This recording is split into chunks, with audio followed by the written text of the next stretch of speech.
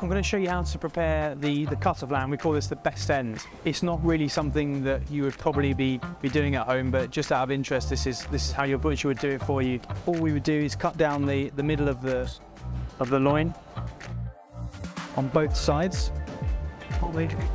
So there you've got your two loins with the bone in the middle. To create the rack, we've cut down.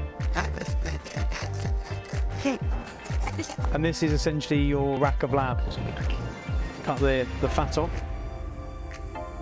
And there we have a rack of lamb. But for the recipe we're doing today, what we actually do is take all of this fat off and we actually remove the bones. It allows us to trim off more of the sinews of the lamb. So there are 2 pieces we need for the recipe.